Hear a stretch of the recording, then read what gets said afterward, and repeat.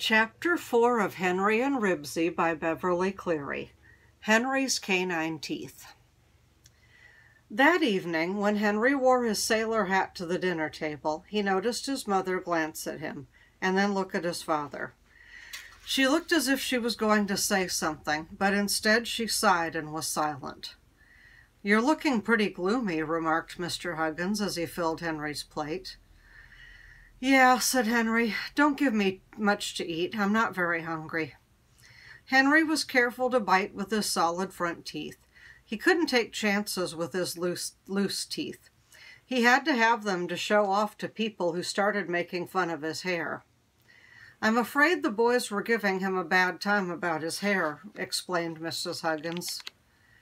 "Would you feel better if we went to the barber to see what he could do about it?" asked Henry's father. "A short crew cut might help." "Well, maybe, but I don't think anything would help very much," said Henry. He wiggled first his right tooth, then his left tooth. "I wonder if," began Mrs. Huggins, and paused. "If what?" Mr. Huggins asked. "Oh, nothing. I was just thinking." Mrs. Huggins suddenly smiled at Henry. Henry wiggled his teeth and wondered what his mother was thinking about. He hoped it wasn't anything like another home haircut.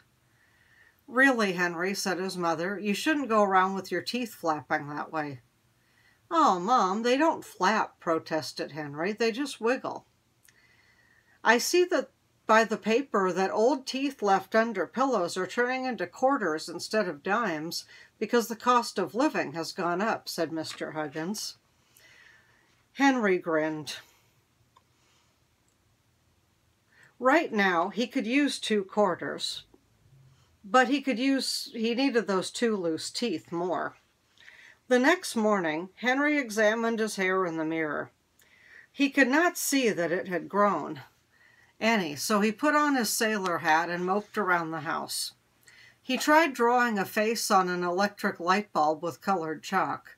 When he found the face did not shine through the shade the way he had planned, he felt even gloomier. He stood with his nose pressed against the front window pane until Ribsy scratched at the door and asked to be let out. Henry followed his dog out the door and sat down on the front steps. Gloomy as he felt about his hair, he didn't want to risk losing that fishing trip by giving Ribsy a chance to get into trouble with the neighbors. While he kept his eye on Ribsy, he could not keep from poking first his right tooth, then his left tooth with his tongue. They were looser, all right. He discovered he could poke the 2 teeth out between his lips so they felt like little tusks. As Henry experimented with his teeth, he happened to glance up Klickitat Street. Then, thinking he must be seeing things, he jumped up and stared. Robert and Scooter were walking toward him, both of them wearing sailor hats with the brims turned down over their eyebrows. "Well, how do you like that?" thought Henry. "Wearing sailor hats just to make fun of me. A couple of fine friends they turned out to be." Well, they weren't going to get a chance to tease him. "Come on, Ribsy," he said. "Let's go in the house before they see us." Ribsy did not care to go into the house. He was busy sniffing the rose bushes along the edge of the Grumbies' property. "Okay, you old dog," muttered Henry, and steeled himself for the meeting with Scooter and Robert. Side by side, the 2 boys walked down the street.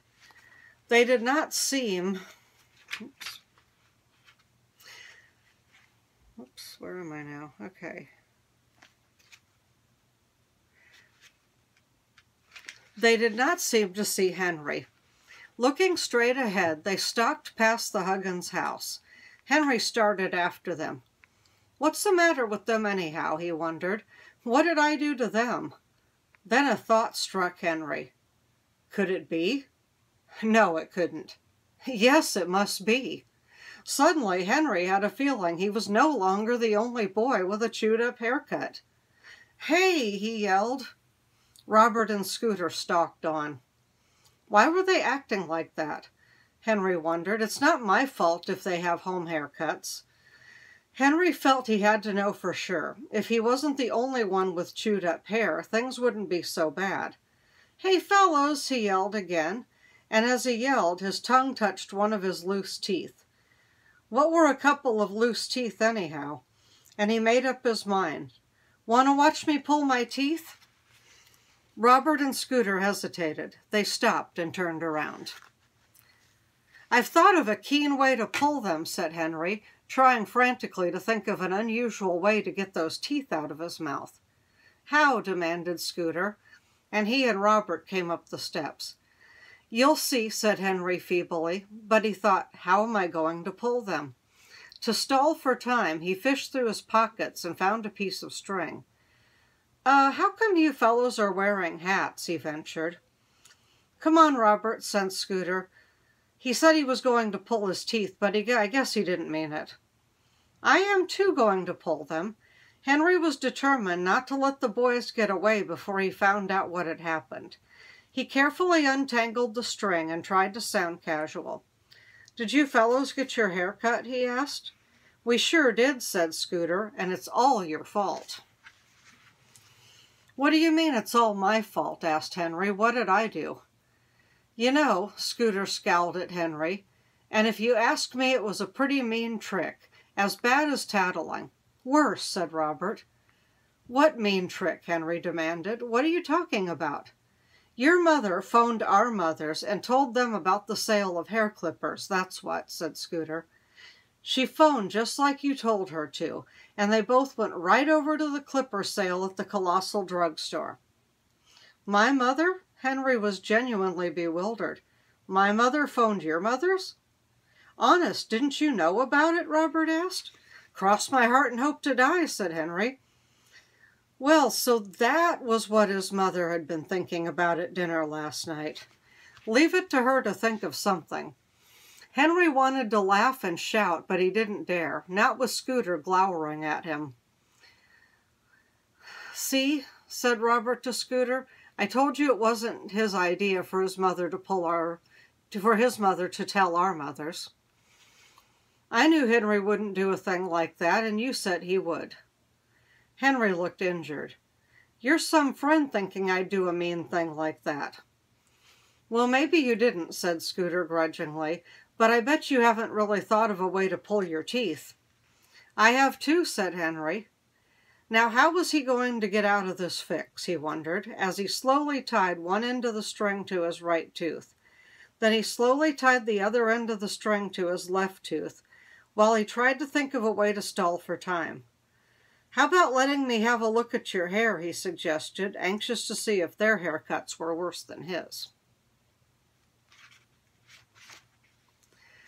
Come on, let's see you pull your teeth, said Scooter. I need some more string, explained Henry. I can't pull them until somebody gives me some more string. Robert and Scooter searched their pockets. I don't have any, said Robert. Me neither, said Scooter. You're just stalling. I am not either stalling. Should he suggest they go around to the backyard? Henry wondered. Maybe he could climb the cherry tree and hang the string that joined his two teeth over a branch and jump out of the tree. It was not much of an idea, but it would have to do. Henry started to call Ribsy, who was napping with his nose on his paws, when suddenly he had an inspiration. Of course! Why hadn't he thought of it before? All he needed was a little cooperation from Ribsy, and this time he had a feeling that for once Ribsy would do the right thing at the right time. Henry picked up Ribsy's tug-of-war rope. He tied one end to the middle of the string that joined his two teeth and tossed the other end onto the grass. Here, Ribsy, he called. Ribsy opened one eye, looked at Henry, and then he opened the other eye and bounded across the lawn. Woof, he said. Henry braced himself in case it hurt to have his teeth pulled. Henry grabbed at the end of the rope, growled deep in his throat, and tugged. Henry's teeth flew out of his mouth so fast he didn't even feel them go. Henry put his hand to his mouth and stared at his teeth lying on the grass. They had come out so easily he could scarcely believe they were gone. He poked his tongue into the right hole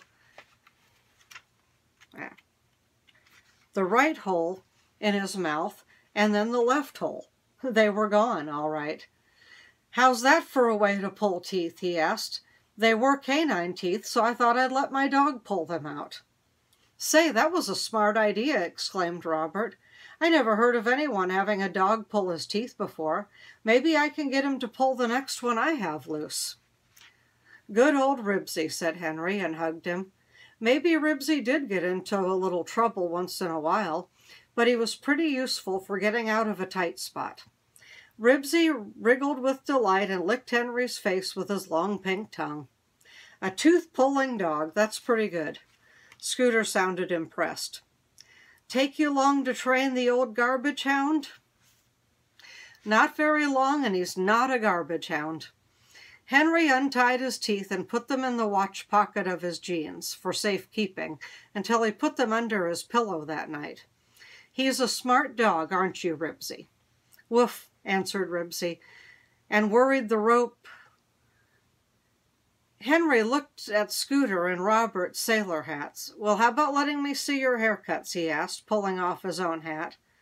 "Nope." Scooter took a hold of the hat and tried to yank it further down over his ears. "Aw, come on, Scoot," coaxed Henry. "I pulled my teeth like I said I would." Robert snatched off his own hat, and he and Henry studied each other's haircuts. "Yours is better in front, but mine's better in back," Robert decided. "At least it feels better." Henry examined Robert's hair. It looked pretty bad, a little worse than his own, he decided, especially where it was gouged out over his left ear. "I suppose hair really does grow pretty fast," said Henry. "Anyway, we're better off than Scooter," observed Robert. "He's bald on one side. It'll take months to grow out." "No kidding," said Henry. "Really bald?" Then he and Robert began to laugh. Scooter looked even gloomier.